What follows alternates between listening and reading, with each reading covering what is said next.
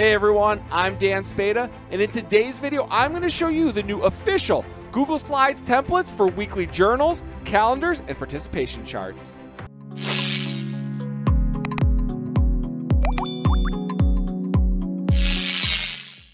As a way to help students and teachers stay organized this year, Google has created fully customizable Google Slides templates for weekly journals, calendars, and participation charts.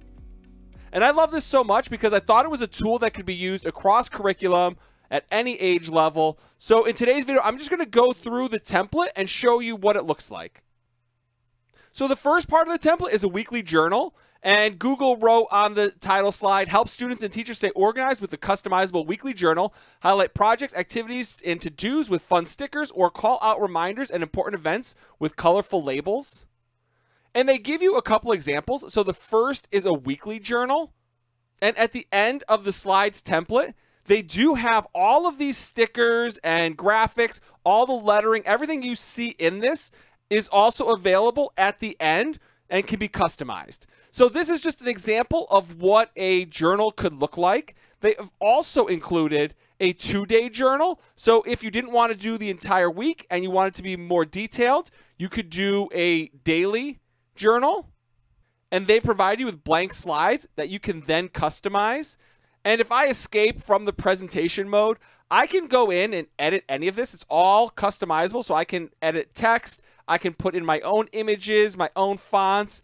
And as I mentioned earlier, there are a bunch of stickers at the end of this. So they have a whole sticker library with all of the text, the days of the week, everything that you see, you can choose from at the end or create your own words with the lettering.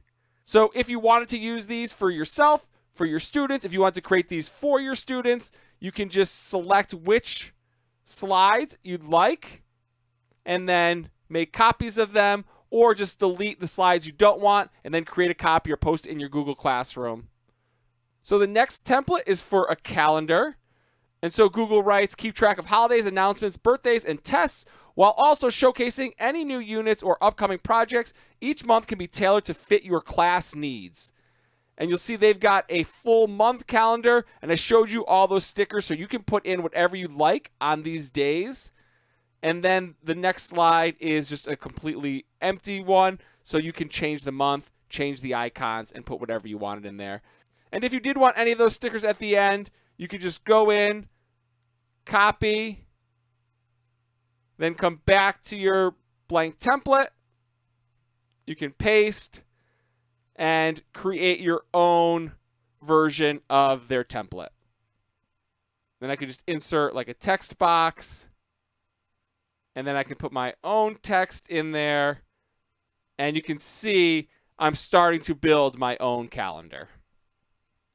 And the final template that they have is a participation chart, and they write, encourage participation, track attendance, or recognize active learners in your classroom with this fun participation chart. Use stickers from the sticker sheet at the end of this presentation or create your own.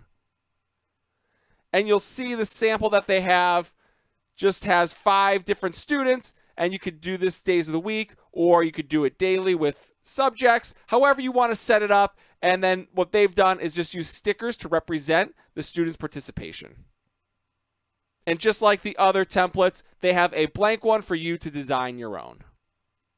As I showed you earlier, there is a sticker library, and something you might want to consider is creating your own library of stickers. So if there's other things that you want to bring in, or certain Bitmojis that you want to add, you can just create a new slide. And let's just pick a Bitmoji. So I just copied some of my Bitmojis that I like, and I just pasted them in here. And then you can have those to quickly reference. So let's just say I wanted to create a template for my students to write in a weekly journal. I'm just going to go through and delete all the slides that I wouldn't need. And if it was me, I would leave the example slide in so that they can have an example or exemplar to choose from. And having the sticker library in there would also be really helpful to them. And then you could take that and just put it in your Google Classroom, make it so that every student gets their own copy of it, and then each student will have their own weekly journal template. So hopefully these slide templates can help you and your students get 2021 started off a bit more organized. As I mentioned in the beginning of this video, you can find a link to the template in the description of this video. Also in the description, you'll find links to other videos and tutorials. If you know of any teachers that might find this video or this template helpful, please feel free to share it with them. And if you haven't already, please take a second to subscribe to the EdTech Show and click on the notification bell so that you get notified every time there's a new video. And if you haven't followed me yet on Twitter, please take a second, follow me at Dan Spada, and on Facebook at facebook.com/the EdTech Show. Thank you so much for watching, and I'll see you next time.